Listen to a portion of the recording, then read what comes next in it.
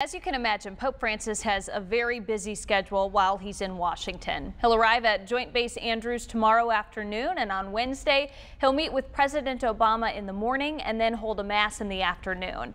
On Thursday, the pontiff will meet with Congress before heading to New York City. Global leader of 1.2 billion Catholics doesn't visit the United States often, but the papal visit this week will be unlike any in the past and will most certainly be history-making. I consider our guest this evening to be one of the leading authorities locally on the Catholic Church. From a journalistic perspective, Winston Catanoso is the director of journalism at Wake Forest University. He's traveled extensively in Italy and has written extensively about the church. Welcome. So glad to have you. I'm glad to be here, Neil. When you and I talked on the phone earlier this morning, you must have said 3 or 4 times, this visit is so really important. Yeah.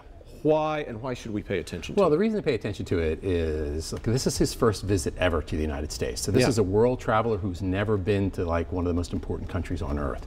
And he's here for 3 reasons. He is the first pope who's going to speak to a joint session of Congress. True. That's huge. When he goes to New York, he's also going to be speaking to the UN. He's going to be delivering messages about the poor, about climate, about immigration, all big issues here. In Philly, it's all about rallying Catholics because Catholics are fleeing the church in this country. The Pope in Cuba today, how truly influential was the Pope in our country's reestablishment of relations with Cuba? You know, that's not a story I'm covering, but I can say that in the absence of this Pope, probably we are not having this thaw right now. Pope Francis really feels like he is stepping into a leadership vacuum globally. That's why he's getting involved in these issues. He sees that we're going nowhere on climate change, that the leaders of the largest countries in the world are not doing what they need to do to reduce carbon emissions.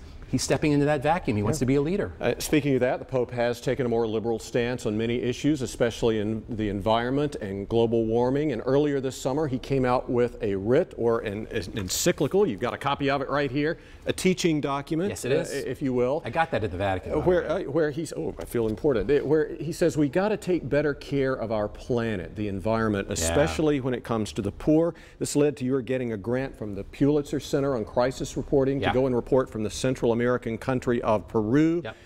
That's really a hotbed of the global warming issue regarding the Pope. Why Peru, and why is that so Peru important? to me is sort of ground zero for the battle against climate change. Now, for one reason, last December they hosted the UN Climate Summit. 196 nations are there. We're looking at some of the pictures you took in Peru, too. Yeah, so this is a farming region in southern Peru where they're threatening to put a copper mine there that'll completely wipe out all that farming, 15,000 farming So a lot families. of environmental issues. There are, so here's Peru. Peru is rich in natural resources, gold, silver, copper, zinc, but they've got the most biodiverse Amazon jungle on earth. They have constant conflict between business development and the environment. And a very poor population. A lot of miners, like what we see here in this picture. Absolutely. The thing is, they are a lot less poor today than they were 15 years ago because of the growth of the mining industry.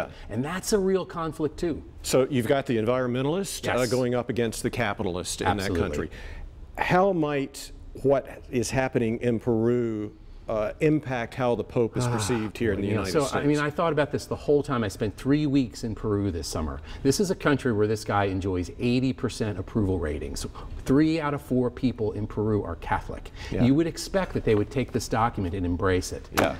They don't. When I talk to the poor in Peru, basically they say, we love the Pope, but mind your own business, man. We need jobs.